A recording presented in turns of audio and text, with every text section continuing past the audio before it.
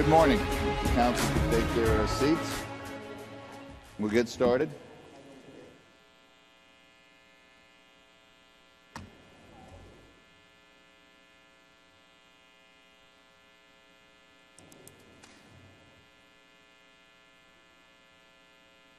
All right.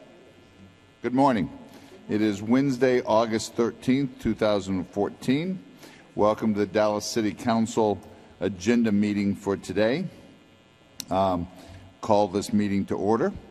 To begin with, we will...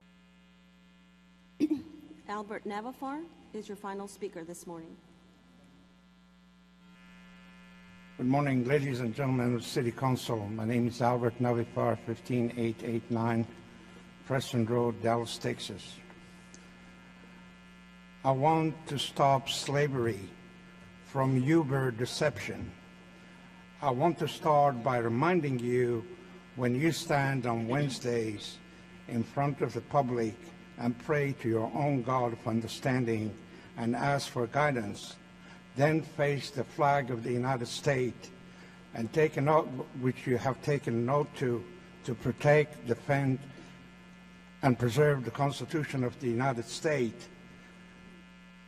Now you're siding with those who have no respect for rules, regulations, city ordinance, custom, codes, and statutory laws by siding with them and aiding them.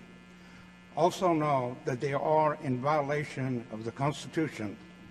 Amendment 13 clearly states that slavery has been abolished in 1865 on December 31st. Now comes Uber to reintroduce us to a new modern-day slavery.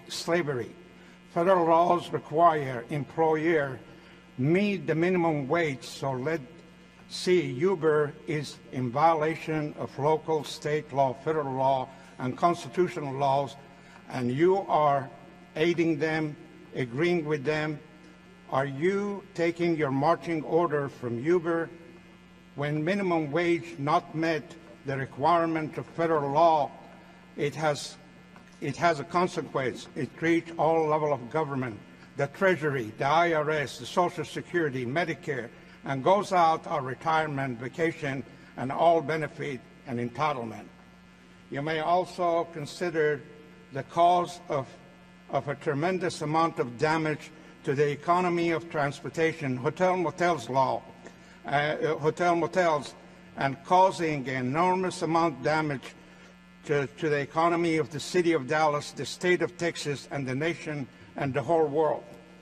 Uber tell customers that the driver make $1,200 a week. I made put 80 hours last week. I didn't make a single dollar. Tell customer not to tip. They demand 5-star with the arrogant consumer that they think they have entitlement, and they degraded our industry. Next, I would like to talk to the Honorable Mayor of Dallas. I understand that you have the power and duties of the mayor to, according to the code 22 section .042, to bring these people, to make these people follow the rules and regulation. They've been on the record. Last week, you all admitted that they are in violation of the rules and regulation, and you all sided in one voice with no opposition that Uber needs to stay. Thank you very much. Thank you. That concludes your speakers, Mr. Mayor. Thank you.